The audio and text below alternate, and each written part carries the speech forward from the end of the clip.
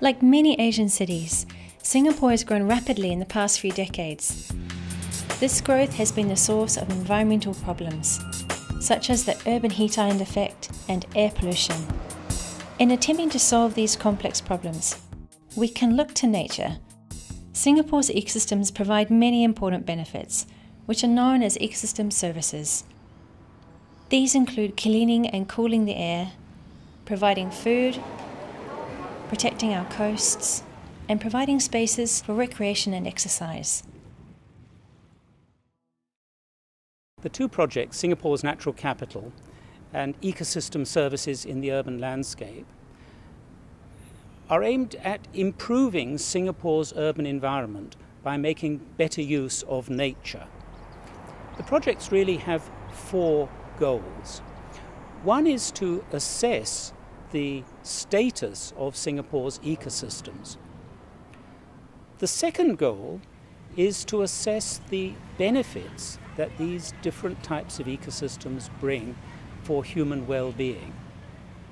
The third goal is to consider how these benefits may change in the future under different development scenarios.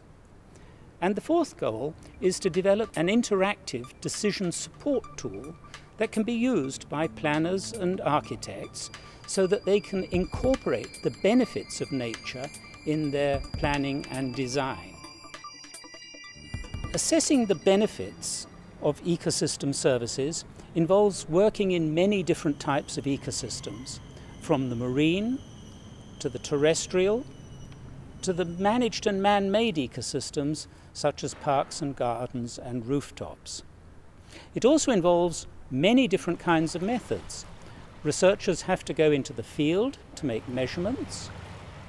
They also have to understand the economic benefits of ecosystem services, and also they have to talk to people to find out what they think is important about urban nature. They may enjoy it, for example, for fishing, or for cycling, or for sport, or for simply sitting in the garden.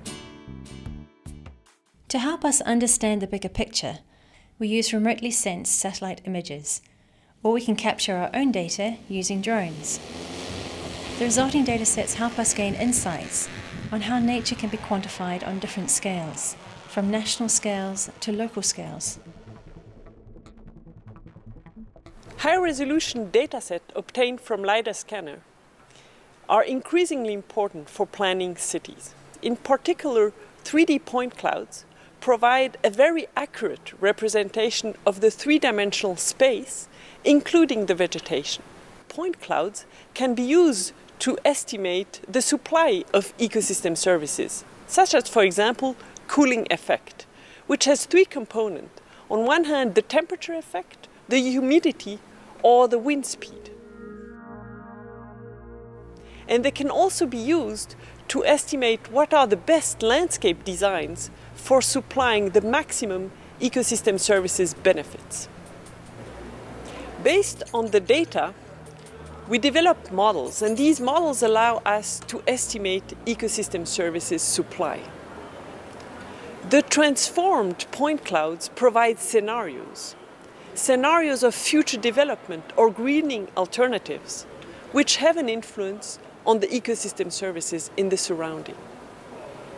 So one of the main goals of the project is to develop an interactive 3D decision support platform, which allows on one hand to visualize the status of nature and its benefits, on the other hand to understand the effect of different development options on ecosystem service supply, and finally also to just communicate the information to peer and the public. The 3D decision support platform allows to identify areas which provide a lot of ecosystem services, but also areas where you have trade-offs in ecosystem services and also trade-off with some development goals. The key functionalities provided in the platform allow the decision maker to understand the impact of different development options before putting it into practice. So in summary, the project will provide a powerful tool for informed decision making to help meet the sustainability targets of Singapore. The future of the environment is very uncertain due to further development plans and consequences of climate change. Planning with nature will help us to overcome the challenges of urbanisation and create a more resilient, sustainable and livable city.